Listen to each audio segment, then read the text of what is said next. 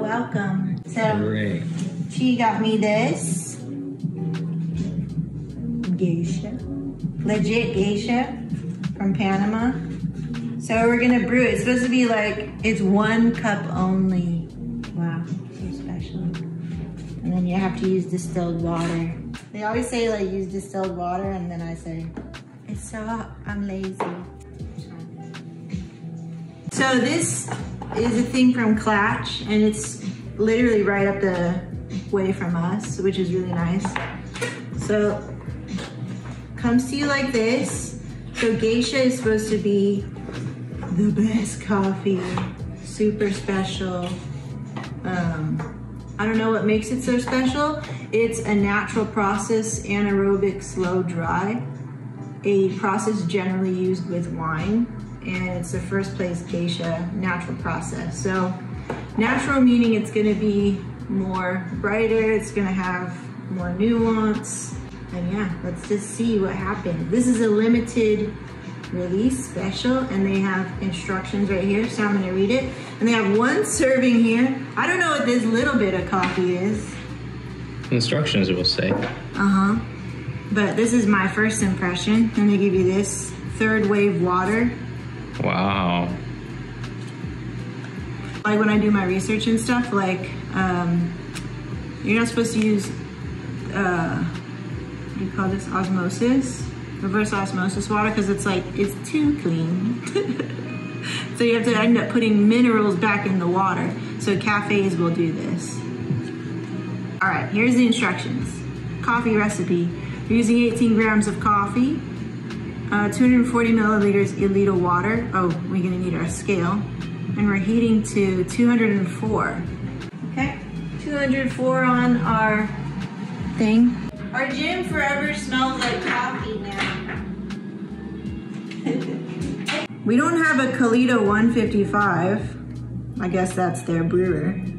Start heating your Elida water to 244. I guess I was supposed to put this in here. Oh yeah. You may use your favorite normal water to make this coffee, but with coffee being over 90% water, we want you to enjoy the best water with the best coffee. God damn. So having included the 3rd wave coffee water packet with these instructions, you'll need 2 1-gallon distilled water. Purchase 2 1-gallon jugs of distilled water from your local market. Add 3rd wave water packet to one of the distilled water jugs. Oh, this water jug will now have approximately 210 parts per million minerals. Combine 50% of your jug with the 50% of your fully distilled jug to create water approximately 105 parts per million of minerals. Use your 105 parts per million water as 3rd wave water. Jesus. So you have the other jug. You can start fresh now. Okay. You know it's special when you spend 10 minutes and you haven't touched your coffee yet. All right. And that's why they wanted you to do. Yep. So now this right here, this solution is 105 parts per million water. It's 3rd wave water. Never had 3rd wave water before. All right. All right. Better be better than Icelandic water. Okay. Place filter. Okay. I guess we're gonna do it just like pour over. Shoot. Okay. Start your timer. Okay, wait. Uh-oh, I'm gonna need a timer. Rinse filter with hot water. Okay, now we heat it up. Now we put this water. So this can be used as coffee water for the next, until we finish it. Now we heat this up. Let's get a little bit more there. Okay, so maybe I'll mark that one later. That's just regular water. Regular distilled. Now we heat it to 204. I wonder why. Oh, like to match this. I see. To match it.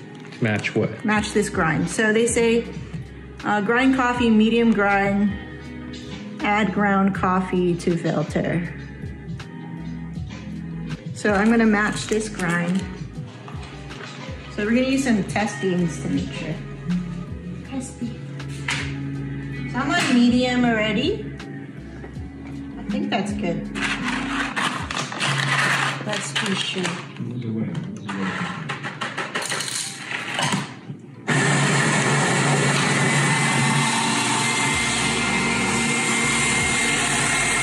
That smells good. This is BLKcity coffee. BLKcity, you make a good coffee. Okay, cool. Check this out. Special. Hey, these are like holiday style. It's just a sticker. This is 18 grams of Elida Estate Panama Geisha. So fancy. All right. Here we go.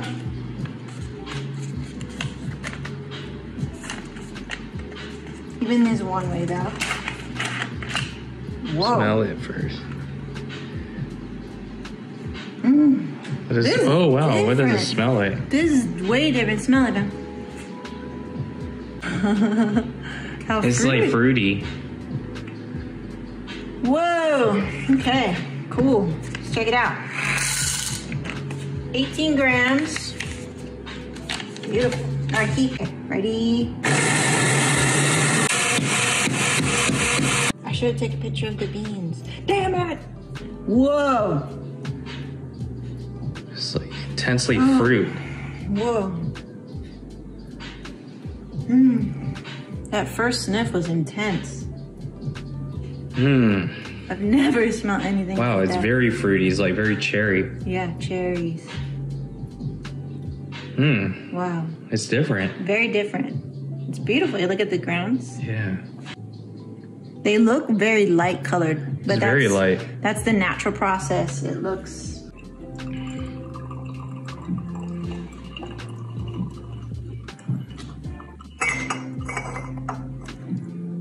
Okay, rinse.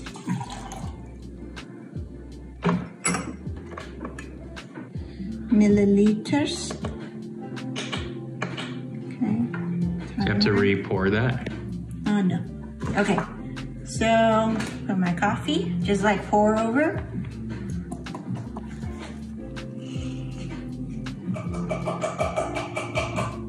$18. Okay. Carry the scale. All right. Start your timer and saturate the coffee with 45 mils. Start.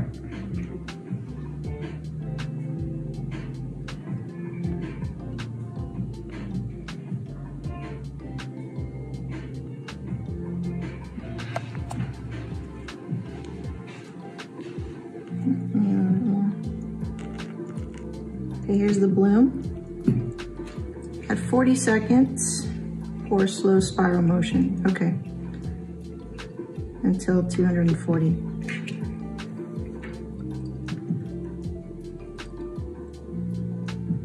This is pour over the technical way. Very fresh. Okay.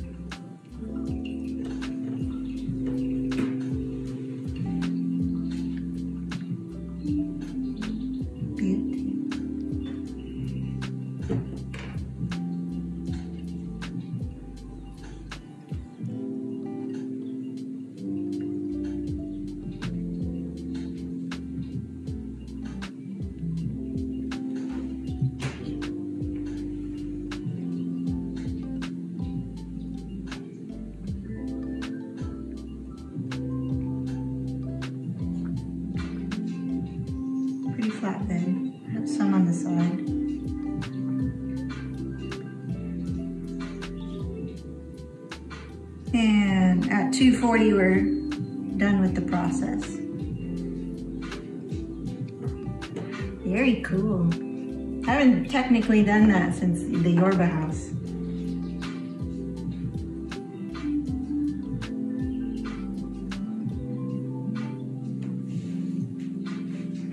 Wow, fancy.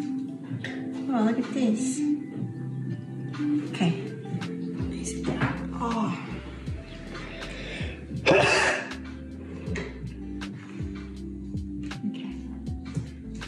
Okay, stop. It is done.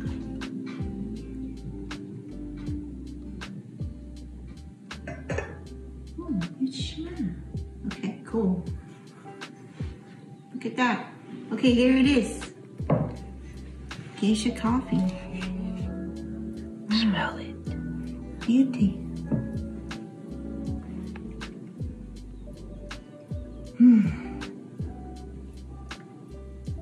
It smells savory. Okay. I'm gonna wait like 1 minute. You said start, and then taste it at 1 minute. Cause I think I'll burn my tongue right now. I won't taste everything. Does it smell good? It smells like raspberry. Yeah? Like a bunch of berries. Whoa, yeah. Okay, cool. Let's give it a whirl.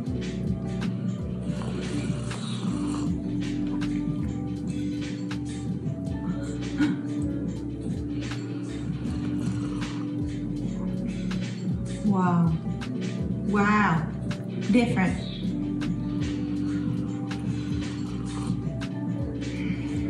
Ooh. Start describing it. All right, so it's very bright. A lot of cherry, a lot of fruit forward. If it's made with wine, it does have like a tannin quality to it.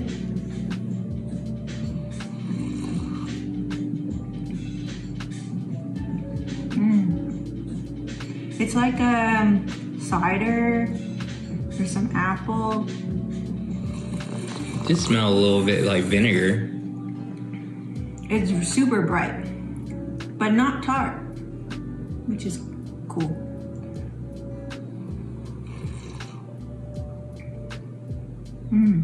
You know, it rounds off, like it comes in the palate like really bright, fruit forward, and then immediately on the mid palate it starts to round off and gain some body, and then it becomes very sweet. So it doesn't linger too long in the fruit, in my palate anyway.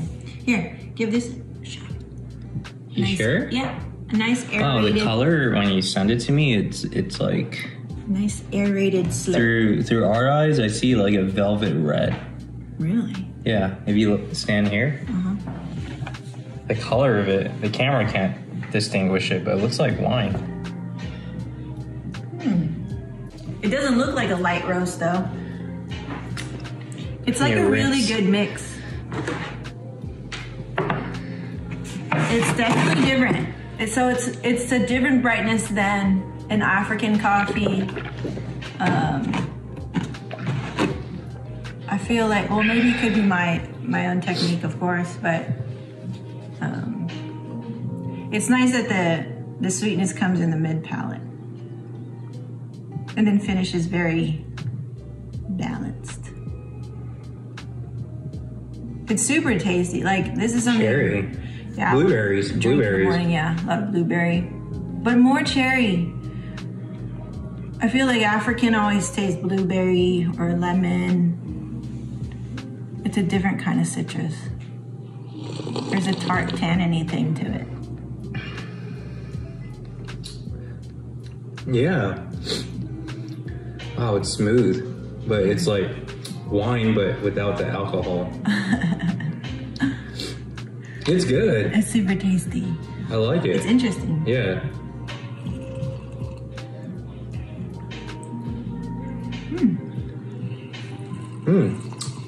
And it's like thick, it's like full body. It's like a nice syrupy body. Yeah.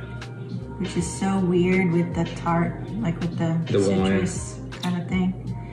Yeah, it's like, yeah, there's a citrus in there. But that's from the grapes. It's probably from the grapes. It's like an apple pie, almost.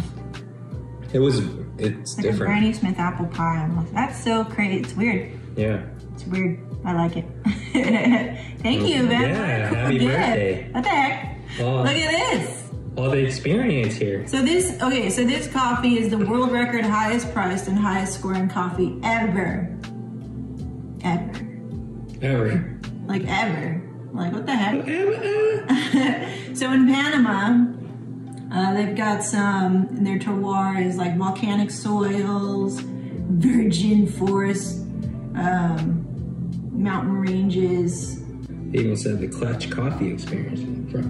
Well, I think it's a cool little, you know, Klatch coming together with this farm. Yeah. And you read a little bit on this farm already. Yeah. They're so esteemed, and they've been so trying to just nail their anaerobic, slow dry, natural process of this coffee. Yeah, I was gonna hit them up as well. Yeah, natural coffees are like, I knew I always wanted to roast natural coffee because I knew it's gonna give me more of those flavors that I personally like. But I've been only dealing with washed coffees because, you know, I'm limited from my machine before and just my experience. But I think the next step will be going into more natural processed stuff, or even honey process and things like that. So cool, that was a really cool experience. Thanks for sharing with me on my little birthday gift. Check this thing out, go to Klatch Coffee. She knows all the things. Yeah. She will tell me later. I thought this was so cool. We have to wait till next year, actually. Yeah, so it's basically out of season. Before, probably just before or around summer or just before summer, I was seeing a lot of geisha like in cafes and then even to buy and stuff. And I was like, I don't know. Let me try to build my palate up first so I could appreciate it or whatever. So yeah, I think it's just out of season right now, and it only grows in Panama, right? It's like, that's the legit geisha. Mm-hmm. So all that crap that you're getting at Trader Joe's is not for reals. What else? Yeah, if it's not coming from Panama, it's not real. Oh, there's one in Guatemala too, right?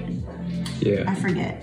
But it's only Panama and like those Latin American countries. Yeah. All right. Enjoy. Thanks again for watching. I'll see you next time here at BLKcity Coffee. Bye. Cool.